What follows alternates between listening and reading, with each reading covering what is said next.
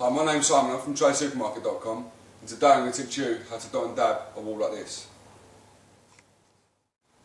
Okay, so the tools needed for this job are a level, a feather edge, a couple of builder's buckets, a mixing bucket, a large brush, a trowel, a hook, a tape measure, a Stanley knife, a plasterer's rasp, a plasterer's saw, a bucket trowel, a pencil and a sponge. Right, okay, so first things first, we want to prep our wall. We're going to cover it with a bit of PVA. I've used it at a 5:1 ratio, which is 5 parts water and 1 part PVA. Just want to give it a good coat and let it to dry.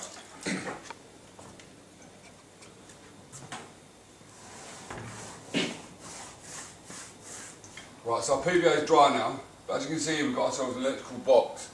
We need to cut around this. You can either do it two ways. You can either do it before you put your boards on the wall, or you can do it once it's stuck. I prefer to do it once it's stuck because you get a better, cleaner line. So what I'm going to do, taking our spirit level, I'm going to mark off each end, both top and bottom.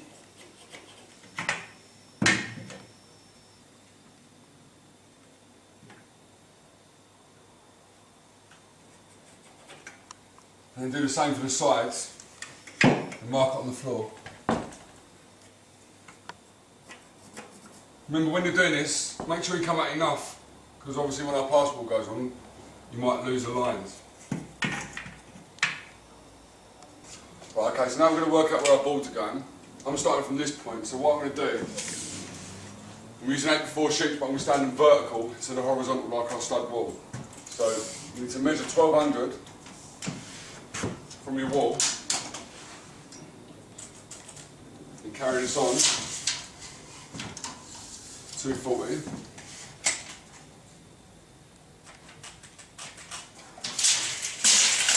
that's going to give us a measurement of what we need to cut.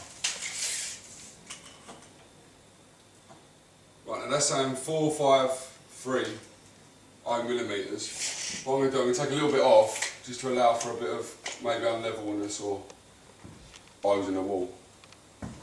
Right, so now we've got our marks.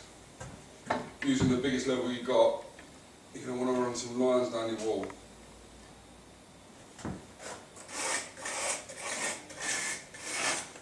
To where your boards are going.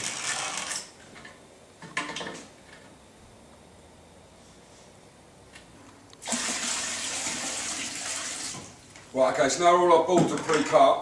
What we're going to do is knock our adhesive up with our mixing drill and our mixing bucket. You just want to take this slowly, try not to put too much in at one time. This keeps a nice consistency.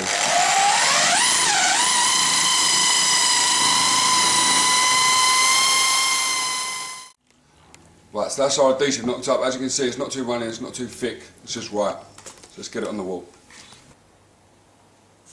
Right, okay, so now we've got all our adhesive knocked up, we've got our lines marked, our boards are ready to go on. So all we've got to do first of all is put a solid line of adhesive all the way at the top. This is for building regulations, as for if there's a fire, you can't travel all the way up and it'll reach the top and it'll stop there. So let's do that first.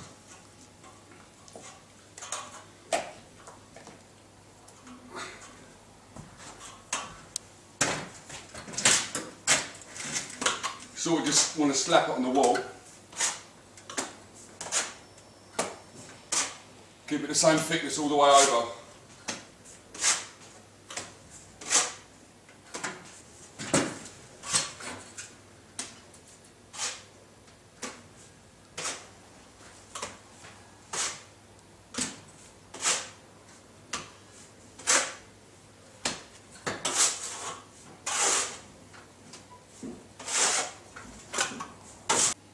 Okay, so now we've got our solid line at the top. Now we're going to start from, I'm going to put the first board, which is starting over here.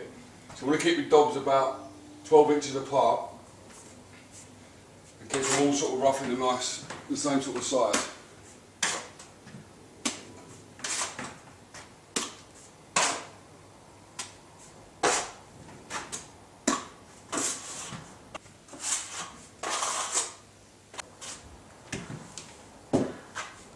Right, so we're ready for our first board now. As you can see, I put a bit more around the plug socket so as to when our electrician puts his socket on, it doesn't pull the plasterboard in.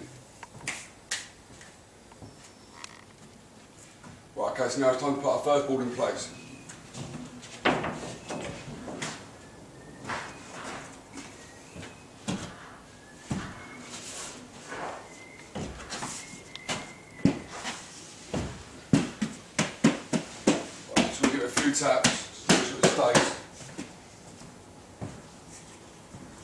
feather edge and level. We want to see what it's like, first of all.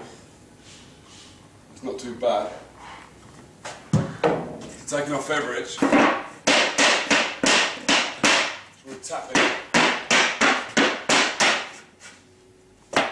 Looking down the line in feather edge to make sure the ball's straight. We want to keep going diagonal with it, both ways.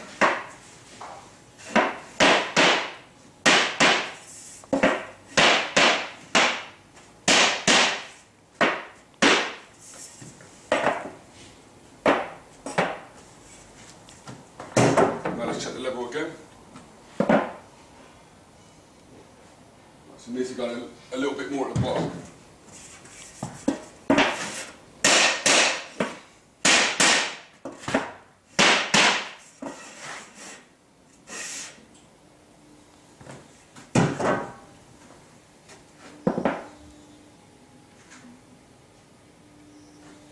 It's lovely. Right, okay, so making sure the power was all off, it's now time to mark out for our socket, which we already made our marks for earlier, as you can see here.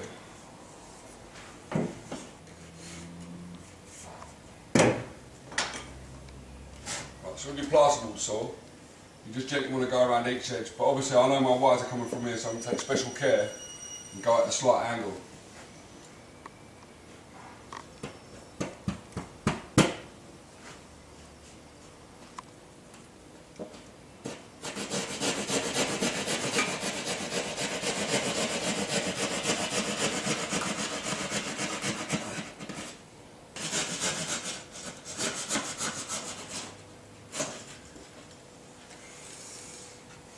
There you have it. Right, okay, so that's our first board done. Now it's time for our second one.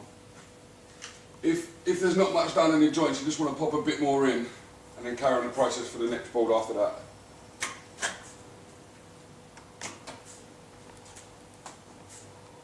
Right, okay, so we're ready for our second board now.